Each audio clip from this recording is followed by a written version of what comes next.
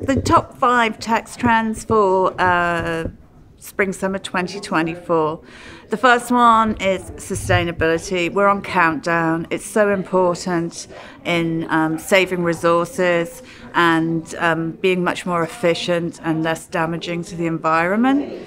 This is being driven by consumers and also the business itself. The second big trend that we're seeing in the sports and outdoors sector, and this is where Spring Summer 2024 is really important, is after COVID, consumers want to be outdoors. So we're seeing a lot more new activities happening outdoors, and also in the sports sector through fitness. So this is where the fabrics come along.